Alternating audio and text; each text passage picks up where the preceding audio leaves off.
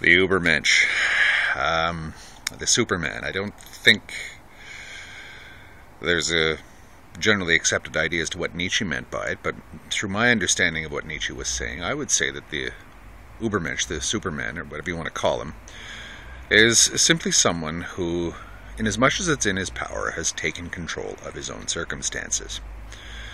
He has the will to power. He has at least the desire to do something that is profound or perhaps simply individual. He simply wants to, or she of course, simply wants to take the initiative in life, even if it's all just up here. Somebody who wants to be self-actualized, someone who doesn't want to just have their life, or at least their take on their own life, controlled by other people. I don't think it has anything to do with being a fabulous person. For example, a lot of people would think that the Übermensch is the guy who really succeeds and is full of self-confidence and, this sort of thing. And I would say no, that's not necessarily the case, because maybe that's not what he wants, because there's lots of people who are personal failures. The Richard Corey again, who was sort of, one would assume, would be the Übermensch, but he wasn't. He was a miserable person and killed himself. So that's not it. And sort of you take the caricature, and of the other end of the spectrum, say the life-negating person, just to use something that's in the context of this discussion, and please don't take this as anything other than an example that I'm using.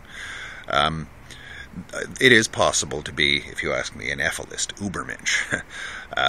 You would be somebody who would say, okay, consumption, reproduction, cannibalism, addiction, I'm stuck in all that. Okay, what can I do about that? Nothing. It's inevitable.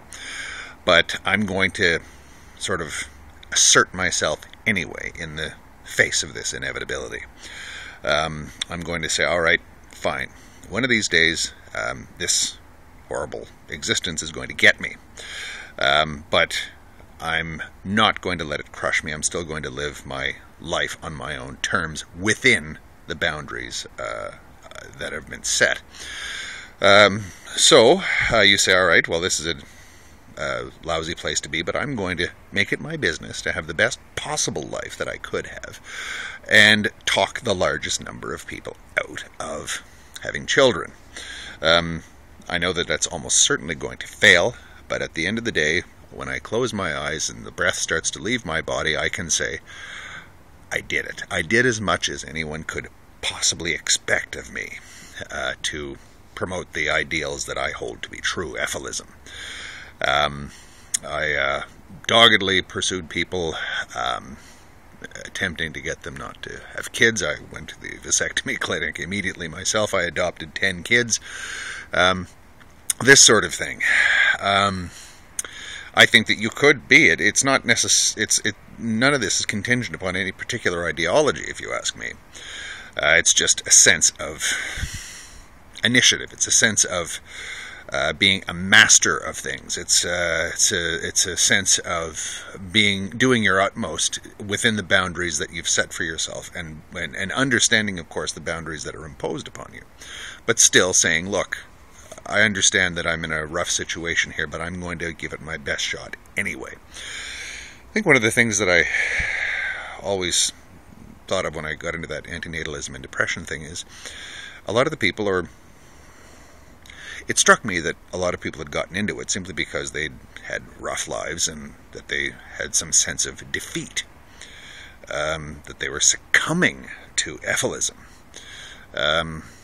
or antinatalism or something like that. I mentioned in a previous video that Schopenhauer's antinatalism might have been the sort of thing that you could class as a slave mentality, but not necessarily. I suppose, as I said, I consciously thought I'd think of what would be an ethicist Übermensch, just to sort of say that, or to illustrate the point that you can be anything and be an Übermensch, as long as you're the one that's taken the initiative to sort of achieve as much as you possibly can in this life. And I don't mean the achievement in the normal scope of this, the normal scope of things, i.e., status, I don't know, money, least of all, power, whatever. Unless, of course, these are the things that actually have meaning for you.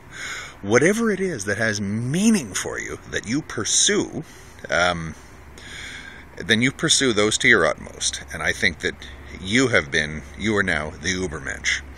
I don't even think that you have to even pursue reality to be an Übermensch. You can live in a complete fantasy world. You can be a Skid Row bum and still be completely in control of your own life in as much as it's possible. The only person who knows if they're the Superman, the Übermensch, is the Übermensch himself or herself. I don't think that there's any great criteria for that anyone else can tell.